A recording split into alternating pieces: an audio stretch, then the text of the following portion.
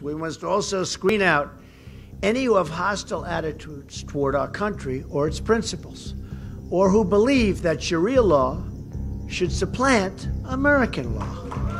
Trump is barring people from 7 countries. These are countries that have a history of training, harboring, exporting terrorists.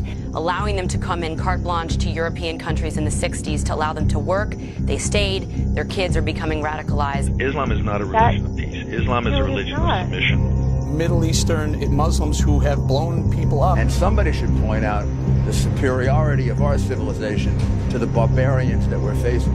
No more mosques being built here until you stand up and denounce what's happened in the name of your prophet. No one's talking about insurgents. Who wants insurgents? Yes, from Arab nations.